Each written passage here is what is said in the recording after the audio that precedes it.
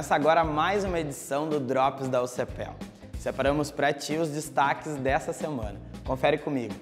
Seguem abertas as inscrições para o Vestibular Agendado aqui da Católica. São disponibilizadas vagas para o primeiro semestre em 15 cursos presenciais.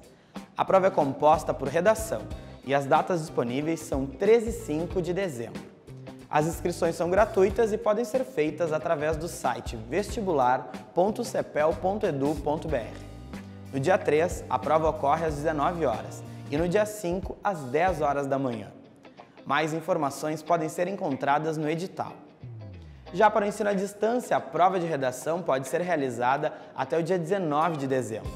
As inscrições para os cursos EAD devem ser feitas através do site ead.ucpel.edu.br ou pelo telefone 53999938541.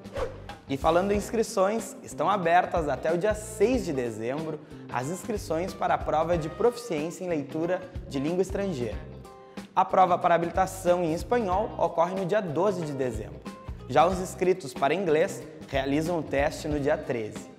Os dois testes ocorrem das 14h30 às 18 horas, nos laboratórios de informática do Campus 1 aqui da UCPel. Durante a avaliação, os candidatos poderão consultar dicionário bilíngue. A taxa é de R$ 75 para alunos regulares do mestrado e doutorado da UCPel e R$ 150 para os demais interessados. O Instituto de Menores do Antônio Zattera realizou na terça-feira um espetáculo em homenagem aos 120 anos do seu fundador. Por meio de encenação, música e dança, as crianças atendidas relembraram a vida e a obra do terceiro bispo de Pelotas no palco do Teatro Guarani.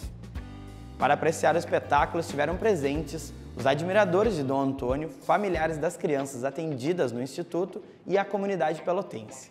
Encerramos aqui o nosso último Drops do UCPel de 2019. Muito obrigado por estar conosco neste ano que passou e que possamos nos encontrar ano que vem de novo. Lembrando que 2020 é especial pra gente, será o nosso aniversário de 60 anos. E o nosso desejo é que em 2020 possamos te contar tão boas notícias como as que aconteceram em 2019. Segue acompanhando os principais destaques da Católica através do site ucpel.edu.br. E claro, segue a gente nas redes sociais, Facebook, Instagram e Twitter, através do @UCPel, que tu vai ficar por dentro de tudo. Muito obrigado pela sua companhia, até 2020!